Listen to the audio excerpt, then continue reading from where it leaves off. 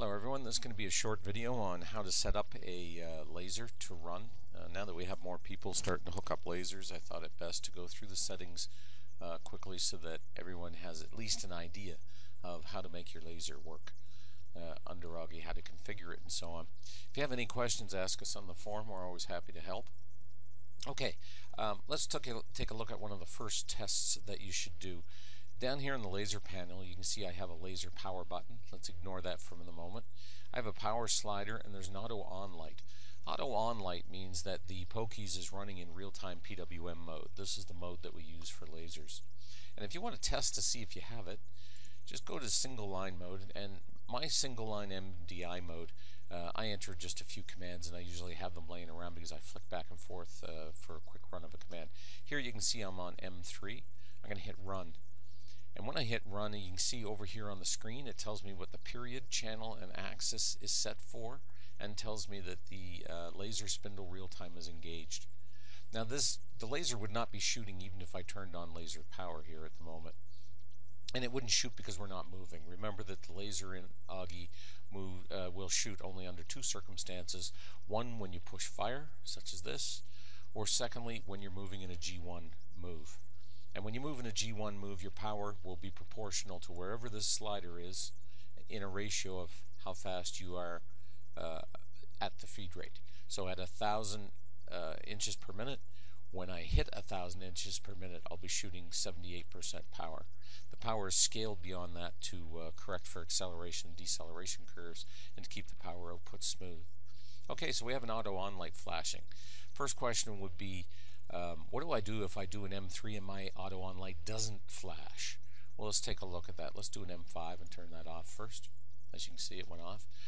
Remember, the single line MDI screen only executes the line that you're on when you hit the run line. Okay, so let's take a look at why an auto on light wouldn't work. Let's take a look at our library. And under G-code, we have a G-code lib. Make sure it's checked. The G-code library does everything from running the spindle state and spindle speed and tool changes and so on. Basically, the G-code lib interprets all the G-code functions, and any that you wish to implement are put in here. Set spindle state is the function that will be called when the system sees an M3. Now that set spindle state, when we look inside it, let me just check that out so we can take a quick look inside. And if we look at set spindle state, you can see here it actually calls a routine called spindle on or spindle off, depending on whether or not you're turning on the spindle. Now that means that somewhere in the system is a function called spindle on or spindle off. And if we look at our library, so under G-code we also have three types of spindle. We have a frequency spindle, a laser spindle, and of course a laser doesn't have a spindle, it has a laser, but since M3 is the call and it's a spindle call, we're going to call any output device triggered by an M3 a spindle. So in this case, we have three spindle libraries, and it's important that you check the one that you're going to use. If we were running a mill, we would have spindle lib frequency checked, and we wouldn't check the other two. Because each one of these libraries, when you look up here, it has a spindle on, and a spindle on.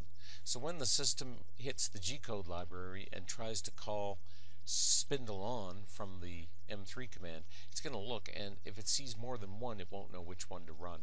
And if you have the wrong one selected, obviously it's not going to do what's intended. So you have to make sure that spindle lib laser is turned on. If you have it turned on, then when you do an M3, you should get, I got to clear this now because I filled it full of script.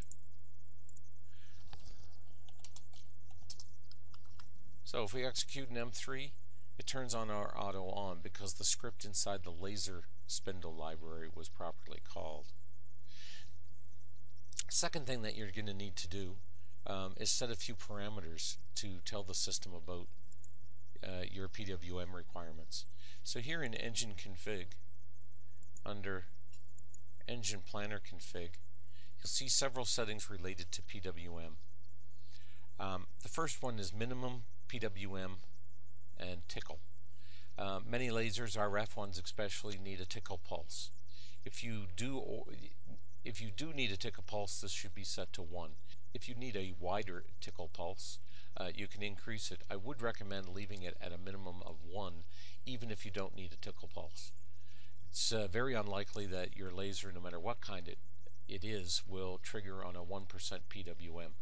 But keeping the 1 here allows you to see the free axis move when you turn on laser mode, which I'll show you in a moment. Next thing we have is maximum PWM. This is where you can limit how much power you send your laser. It's not a good idea to run most lasers at 100%, and in fact you want to find a maximum PWM signal that doesn't take your laser over a prescribed milliamperage. Next one we have, if I stretch this out a little bit, it says min PWM power on.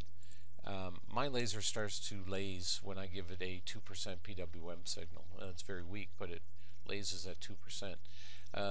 A large number of high voltage lasers may not turn on until 17% or 27%. In order that the system be able to scale powers properly when it's doing 3D laser machining and so on, it has to know at what point does your laser turn on, and that's the minimum PWM that you will put here. If you find in test firing that your laser doesn't do anything until you hit 21%, then you would enter 21 here. Then we have the PWM channel that you're going to use. The Pokies has several channels. You'll pick which one you want, and that will tell you which pin to use to feed the PWM into your laser high voltage supply. And then we have PWM axis control. Here, leave it on 8. Unless you understand the repercussions of moving it, I would just leave it on 8. PWM period, you can see mine is set here to 200 microseconds. That means 5 kilohertz, and that's what you drive an RF laser with. However, if you're using a high voltage laser, you may want to use 20 kilohertz or 0.00005 for a period. This will affect how efficient your PWM is, but from what I've read, most high voltage lasers need 20 kilohertz, not the 5 kilohertz mine is set for. You can ignore laser spot diameter and focus distance for a moment. Those will be used in future for automated scripts. And those are basically the only things that you need to have set up before you start to play with the system to see if you can get things out of it. One thing here, when I talked about laser PWM minimum, if you set it to at least 1, then as long as auto on is on, in other words, as long as M3 has been activated so the spindle is on, you'll get an additional clue because you'll see the PWM axis up here, axis number 8. It is counting at exactly 1,000 counts per second. Every millisecond this is being sent the PWM min of 1. So every second it goes up 1,000.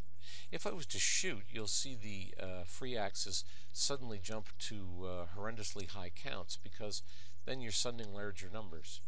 So if you want to know if your PWM is being activated and being activated properly by your testing system, simply dial up a power, press fire, and watch the free axis 8, how much it counts. It'll be pretty obvious to you when it's counting at 1 kilohertz, and when you press fire on a higher power, you'll see suddenly it jumps tens of thousands of counts. That means that your PWM is working. If your laser's not working at that point, it may be because you haven't turned on its power. I use this button here to turn on the relay number 1 on the Pokies board that turns on the power supply to my laser. However, you may want to change this button and put in a script to turn on a different relay or to use OC outputs on the Pokies in order to activate the various parts of your power supply that you might need to make go. Again, if you have questions in these areas, it's probably best to ask on the forum because we do at least now have some people that have been wiring up their lasers.